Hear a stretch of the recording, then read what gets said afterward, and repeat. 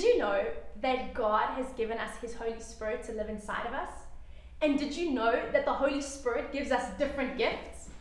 Well, the gifts the Holy Spirit gives us are not wrapped up in present boxes like you'd find on your birthday.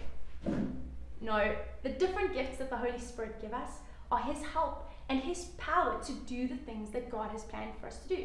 And what does God have planned for us to do? Well, He wants us to go and tell others about Him so that they will love and follow Him too.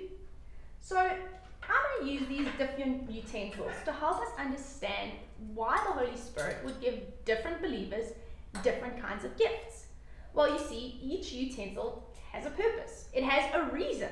So if I try to use the spoon to cut a slice of cheese, can't even get the packaging open, it's not really working. And what if I use the fork to eat some soup?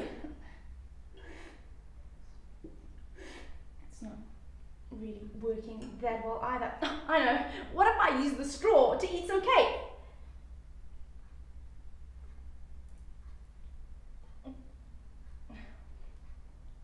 It's not really working either.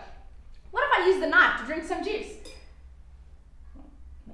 Maybe I shouldn't do that. You see, each utensil has a different reason.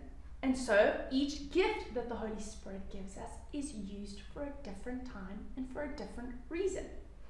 Now, no utensil here is more important than the other, because you see, if I use them in the right way, I can do everything that I need to do. I have a spoon for my soup, I have a fork for my cake, I have a straw for my juice, and I have a knife for my cheese.